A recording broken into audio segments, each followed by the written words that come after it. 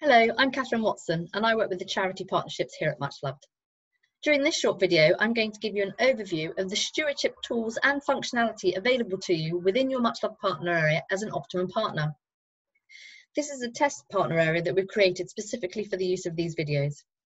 So any tribute that's been created which was supporting your organisation will sit within your Much Loved partner area. It will sit under your tributes. So these are the tributes set up through your own tribute fund scheme or via your colleagues creating it on behalf of your supporter. Or it will sit under tributes fundraising for you. So these are the tributes that have been created by third parties, i.e. funeral directors or people coming directly to Much Loved, but have chosen your charity or organisation to fundraise for.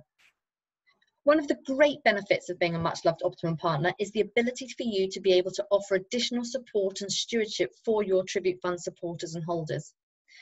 You can help make changes to their tribute from the back end of your Much Loved partner area via the settings button here.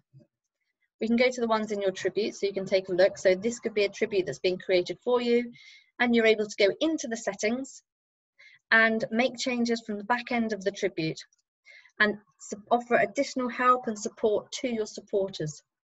There are things you can change like the name, any spelling mistakes, add events, add photos, and also manage donations and such like.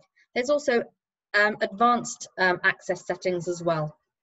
Now, each of these features has its own additional video within the Much Love support site. So please do take the time to have a look, find the video you're after and the things that you want to learn, or if not, get in touch with one of us and we'll be able to offer additional help.